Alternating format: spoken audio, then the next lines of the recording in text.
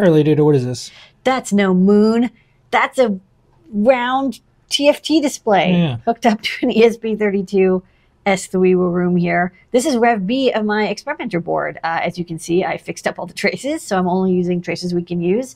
And I've added a GPIO expander here. And one thing I'm testing right now is this is a Wi-Fi chip. It can do Wi-Fi and RGB display.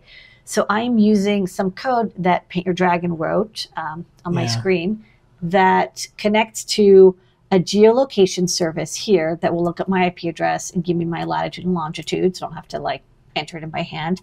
And then it checks out this API that will give me the moon phase. What I love about Python is you just put in the URL and then you just get the JSON, you know, traverse the JSON XPath, and boom, you get the phase.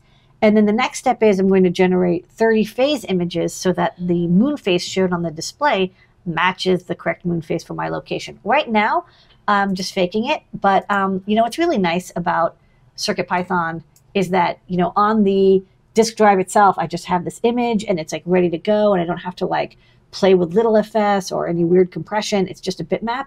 I might try having it display JPEG images so I can fit all of them on the internal memory, but I could also easily wire up an SD card using the extra pins down here. Yeah. There's extra pins, and that's the moon.